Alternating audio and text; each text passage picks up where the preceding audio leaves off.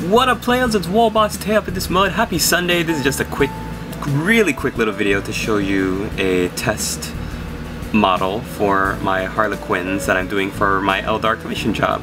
And I'm taking most of the inspiration from the Games Workshop website, where the product page for their Harlequin troop shows you how they would paint their various different bright colors and all of that stuff. So I'm going to show you this guy, show you what I did to him, then I'll show you the other 5 models that I still have to go, and just pose the question to you: what do you think, and do you have any advice? So the first thing I want you to, or first thing you should note, obviously, is the crazy design on the stocking, which I did with a .005 Micron Arts pen in black. And this baby is, you know, my secret weapon for doing checkers, patterns and stuff. And I'm thinking at some point I will show you how I do these checks and do maybe like a little tutorial on them, but I don't feel that comfortable doing them. I don't feel that confident doing them, so I feel like there are much better guides and stuff online, but I could just show you, instead of a tutorial, this is how you should do it to make it look good. The tutorial will be more like, this is how I did it, and you can choose to use that or not if you want, with all of my techniques. The thing that I found really helped to sell the effect on the checks is that I used 3 different highlights on the colors, so as well as doing some hard lining with my pen after I painted the colors. So the colors for the blue were Sotek green, Temple Guard blue, and then I think it was Teclis blue. Or you could do the old ice blue as a highlight. For the red, it was Corn red, then Mephiston red, and then after I did the checks, I lined again with the Micron Arts pen to give it a very solid definition. And the thing that I found was really helpful was doing the highlights closer to the bottom.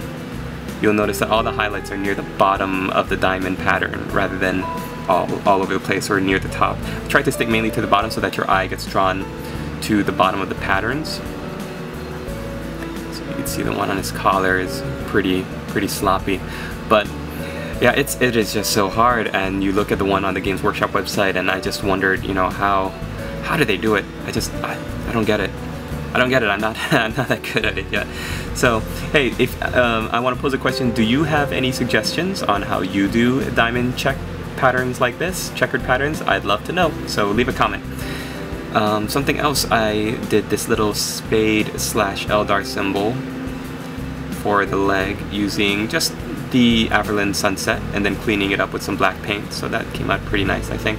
And then just like all my other Harlequins, just to make a match, I don't think they're supposed to be like this, but I painted their heads as if they had shaved their heads and are wearing the masks over it. So the color tone I used was Cadian Flesh Tone, and then just the Ogren Flesh Wash after.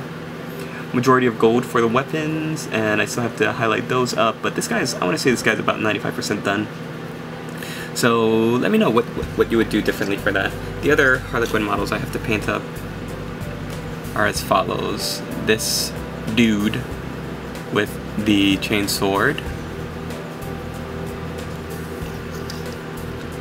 This fellow here with this, I think it's called the Harlequin's Kiss weapon. And another one that has the same head and upper body, the Harlequin's Kiss, with just different jumping feet. No Troop Master though. The other 2 special ones are the Shadow Seer, which is going to be fun. If you've seen my other Eldar painting video with my Shadow Seer from the last project, it was a fun model to do. And the Death Jester, which I feel is going to be the easiest because he's got a predominantly black color scheme with his coat, and then we can do some really fun stuff with the Wraithbone armor. So there you have it. Eldar killing me. Oh, they're killing me. I'm trying to do some tutorials and unboxings and stuff to keep me sane, but oh boy, it's killing me. The great thing is that I just noticed none of the other Harlequin models have the crystal sword, so this is the only one I had to really take the time to do the crystal sword effect on really well. And yeah, let me know if you have any questions, if you have any advice, what else you would do differently, and I'd love to hear from you. So I hope you're all having a great day, players, and we'll see you in the next video!